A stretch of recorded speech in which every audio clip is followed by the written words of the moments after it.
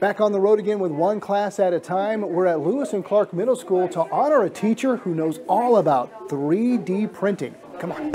You've got a surprise. Come on in. Good morning, everybody. This week we return to Lewis and Clark Middle School to honor science teacher Amy Leffler, who exemplifies the school motto, every child, every chance, every day. The expectations she holds for herself and her students are high because she knows with diligence and determination they will succeed. And you just have to spend a few minutes with her and you'll quickly realize she has a very strong passion for science. My favorite part about teaching 8th grade science is watching the kids make career connections for their future. And science has to do with all of the things they're going to do in the future. I tell them all the time that the jobs they're going to do don't probably exist today, and they're changing all the time.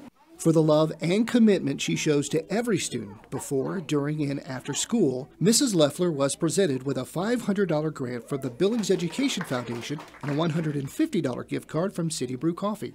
Congratulations.